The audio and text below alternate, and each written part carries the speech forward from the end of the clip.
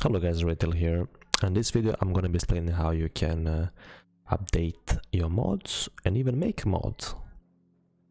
So you have your project file open with everything, all the textures that you've made and uploaded, tested in game. It was perfectly. Next step is making a mod. So you literally go to File, Export to Mod, then you add the title you want the author.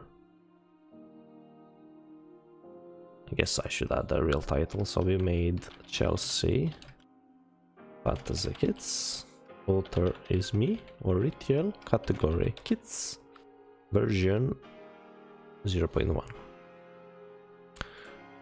If you want, you can use picture, not really necessary, but I do.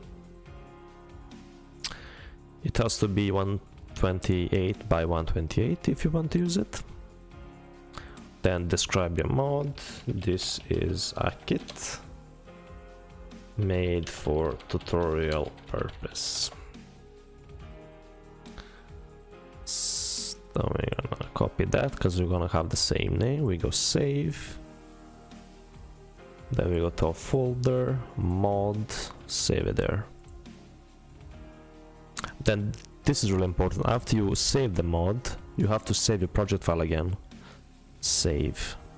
Otherwise, next time you update and you go export to mod, this wouldn't be here.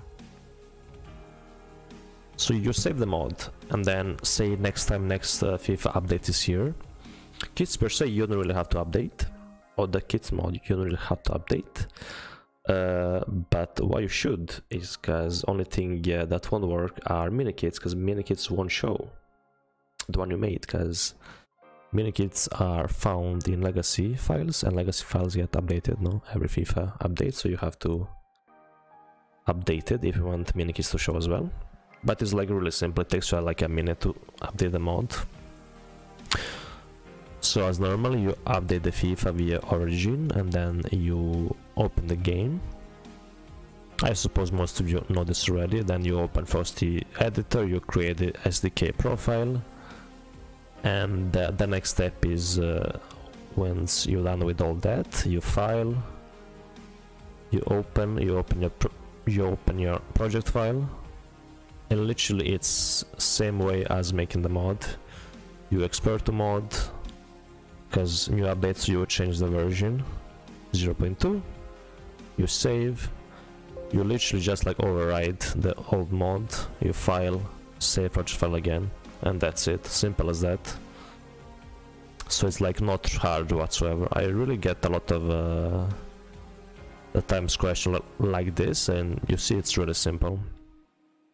And I mean, sure, it doesn't take a long time, but if you're a kit maker like myself, I have over 50 kits made already, so yeah, it will like take me a couple of hours for sure to update all my kits all the time, so I really don't do it.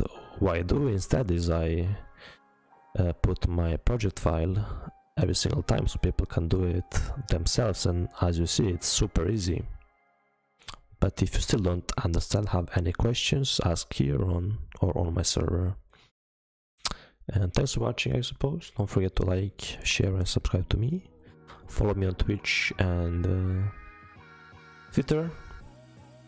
And if you have any ideas for the next tutorial I should be making after I do all of this, you can let me know. So I guess I did all this. So only one left that I'm gonna do now until take maybe a break from making videos is adding extra kit. So yeah, let me know in the comments and I'll make it if I know how. Thanks for watching and bye bye.